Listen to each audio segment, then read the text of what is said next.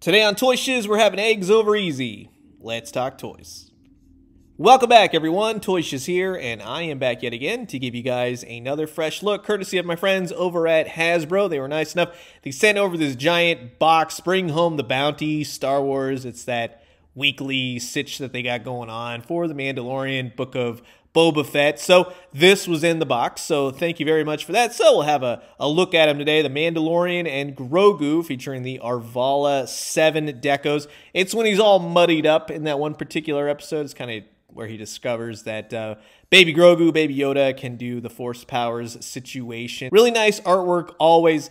I'll tell you, honestly, I think a 2-pack featuring the Mudhorn and this version of the Mandalorian would have been really, really cool, because we need more monsters, less about the people and more about the monsters, creatures, and droids for Star Wars. It's kind of getting one-sided. And on the back side, of course, you get the artwork again and somewhat of a bio. I really wish it pertained more to what's going on in this box instead of just a all-around kind of bio for the Mandalorian. Really could have said something to the effect of travel to ARVALA-7, he goes after the egg, and the Jawas eat the egg after doing battle with a Mudhorn. You know what I mean? Something like that. A little bit more fun would have been great. And here's the barcode as well. Now, these haven't started hitting store shelves just yet, but you can screen grab this and scan it in store for when they finally do start showing up. And like I said, yes, this is from that particular episode of The Mandalorian where, yeah, he goes up against the Mudhorn. He gets his butt handed to him, cracks up his armor a little bit, especially in the front plates, and ends up killing the thing with the help of Baby Grogu. So it's a fun episode.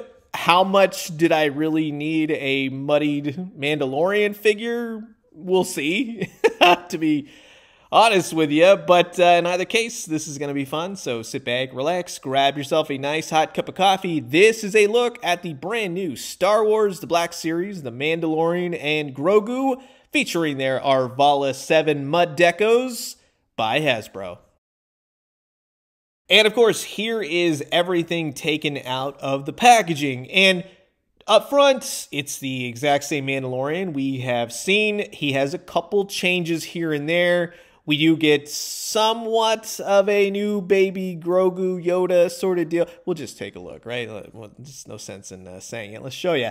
Yeah, Baby Grogu comes in the pram. He's got his arms stretched out. His eyes are closed. So, yes, it does reenact that scene from that particular episode very well. I like all the deco that they got going on around the pram, and it comes with this clear plastic stand, so it looks like it's hovering around. Nice details overall. You can remove Grogu from that, and yeah, you can see inside. Nice paint, nice deco. No probs with the pram, other than I wish it had the shell part to close it up. Now, Baby Grogu, he does have some articulation in the head. This is kind of sort of the one we have seen before. You can see his feet on the bottom. Eyes are closed. Ton of white hair on the top of his head. Maybe a little bit too much. We're just saying. Very distracting.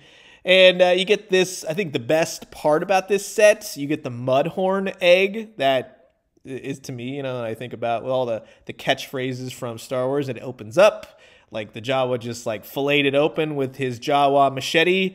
And yeah, you could pull out all the suka! You know what I mean? That's awesome. I wish it had more yolk or something to kind of boil over, like he could have a Jawa pull it all out. I don't know. The extra stuff like that makes it come alive. But yeah, you got the Mandalorian. He's covered and caked in mud.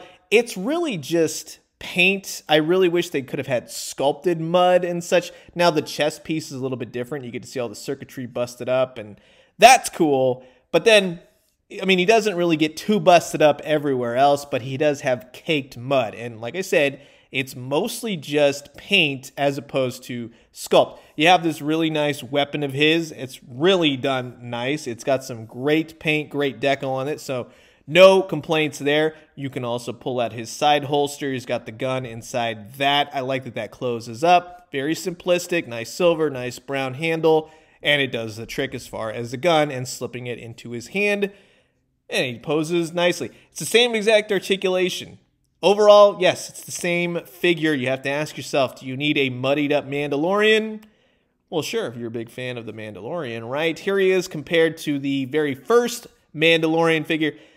I have a lot of Mandalorians. I hadn't realize until I really started looking at this guy. So yeah, it's the same exact one, just basically muddy him up and put a different chest plate on him. And then on the back, you can see the gun has a little bit of a paint deco to it. I would say the muddier one has a bit more of a brownish handle to match him. So yeah, it's kind of carrying forth. And then you have the Beskar armor, or just how the Mandalorian looks now. Again, swap pieces here and there, but it's largely the same figure with, of course, a different paint job. And then you have all three of these put together. Do I need more Mandalorians? Do I need the Ice Spider Mandalorian? I don't know. Maybe. Kind of want it more for the Ice Spider. That was another... See, all the creature episodes is really what I gravitate towards. I think that that was another awesome episode. But in terms of the pramage for Baby Yoda, you can see like version 1, version 2. It's basically the same Baby Grogu figure. It's just one eyes are open, one eyes are closed. Maybe a little bit more paint on one, maybe a little bit less paint here and there. Both have got the feet on the bottom. So depends. I kind of like the eyes closed one in fitting with the totality of what they're trying to do with this Arvala episode pack. So in that sense, yeah, I think they definitely nailed it in terms of Baby Grogu. And then you have the standard release that came in that really teeny tiny Black Series box. Yeah, you get the idea. And I really like how this pram had the closure. I think that's one thing that's missing from the new one. That would have been cool just to be able to do. Here he is lined up with, say, one of my favorite Black Series Darth Vader figures. And, of course, the new Boba Fett figure. New Book of Boba Fett merchandise is severely lacking in store shelves. I like watching new shows and having the figures. That's really a fun thing to do.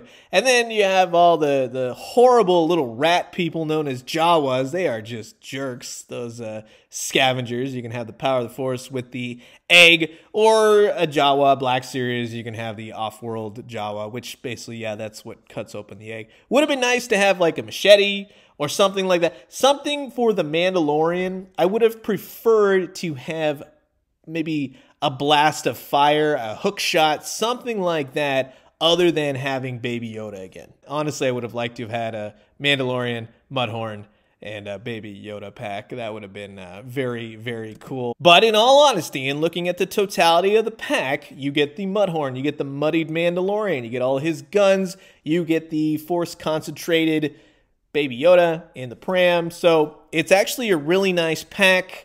The egg is my favorite part, but you really got to ask yourself, is a muddied up Mandalorian from one particular episode worth grabbing? It's a great figure. It's a great pack. I will say that, but that's really the only thing. How many Mandalorians is too many Mandalorians? More effect pieces, more gadgets, more gizmos would have been top notch, more in my realm, to be honest. And then, yes, to have it packed with the Mudhorn, that would have been top notch. Perhaps we will see the Mudhorn. If anything, maybe a base or something to really kind of put him more into that world, because without the Mudhorn, you kind of just have the Mandalorian. He kind of barely is able to hold the egg too. Extra hands would have been nice in this case. It's nitpicking, of course, but little things here and there really would have amplified this, other than just, yeah, it's cool. You know what I mean? So thank you again to Hasbro for sending this over, and thanks again for that big old box of bounty. And I'm curious to know what you guys think. Comment below, let me know. Let's talk everything Star Wars, the Black Series, the ARVALA-7. And what do you think about the Book of Boba Fett so far? That last episode with the Reavers Neutrinos? Whew, oh, God. So I'm going to leave you guys with that. As always, drink some great coffee, eat some great food, but most importantly, remember, a little bit more mud cakeage. That would have really brought out the fact of he's caked in mud. And when you do, let me know what you found. I'll talk to you guys soon. Adios.